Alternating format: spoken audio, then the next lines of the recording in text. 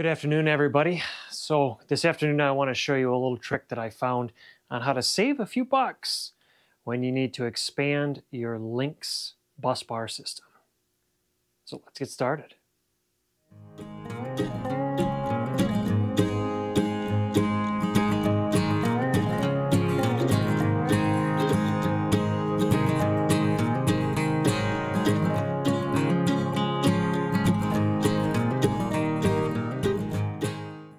So a quick recap if you're not familiar with this system. You've got the Lynx Power-In, Lynx Shunt, and the Lynx Distributor.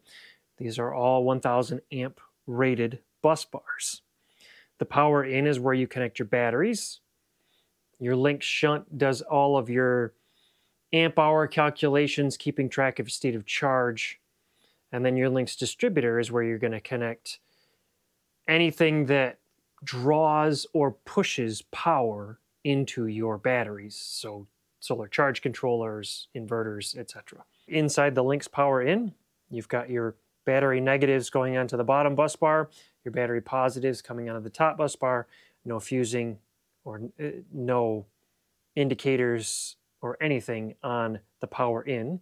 We move over to the Lynx Shunt, which is down here. There's also a built-in mega fuse for the entire system. And then over here is our distributor, which has fused connections for each input or output. And then there's a circuit board behind it, which will give you indicator lights for if a fuse is blown. And if you have the Lynx BMS, it will also report back to the Lynx BMS on the state of each individual fused connection. But unfortunately, the distributor does not report anything to the Lynx Shunt. The only thing that it does is it sends, I believe it's 5-volt power over here for the lights to either turn on and off based on the state of your fuses. So if you remember a few videos ago, I made a comment about needing to expand my bus bar system, and I actually ended up cramming in more connections down on the very end of the Lynx Distributor. And it's gotten to the point that I need more connection points that need to be on the right side of the Lynx Shunt in order to properly track incoming and outcoming power. But I really didn't want to pay for the Lynx Distributor.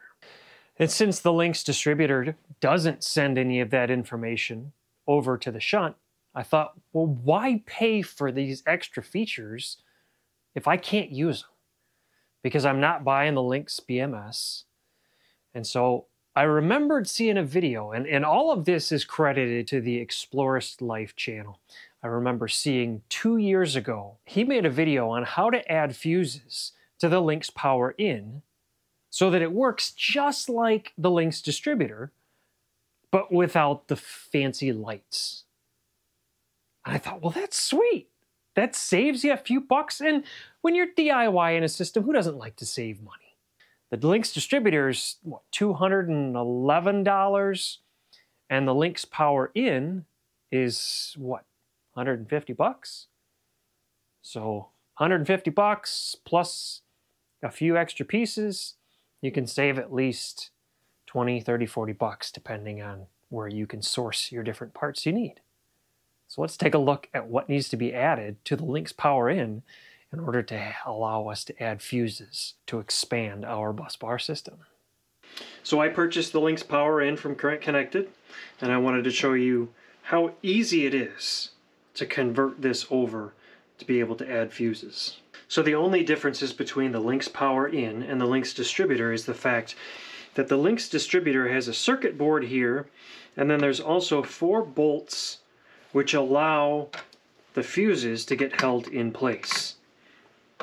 But other than that, everything's the same.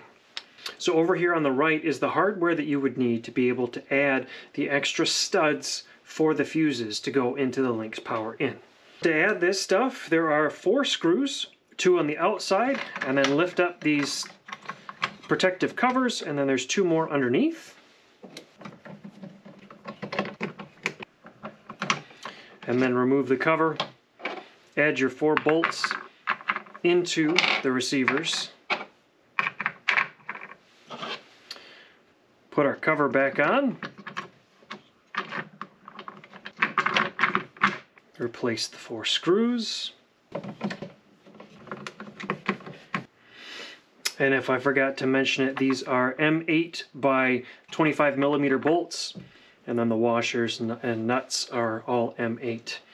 So then the next thing you do is you take your first set of washers and place them over top of the bolts. And we'll take our first set of nuts. And these will help hold the bolts in place, but also give you a good mounting point for the fuse. And then you would unscrew your positive connection nuts and remove the nuts, washers, and lock washers. Place your fuse across. Re-add your lock washer, your washer, lock, washer, and nut. And then you could add your positive cable connection.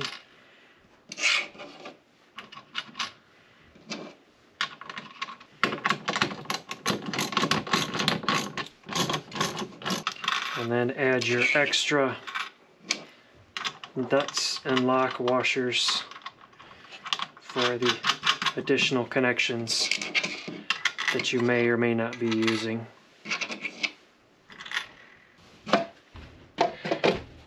All in a Lynx Power-In. So again, I want to thank Nate Yarbrough from Explorers Life. I'll link to his channel and the specific video where I saw all of this. He's helping lots of folks save money on these little hacks and stuff regarding the Lynx system, so I really appreciate it.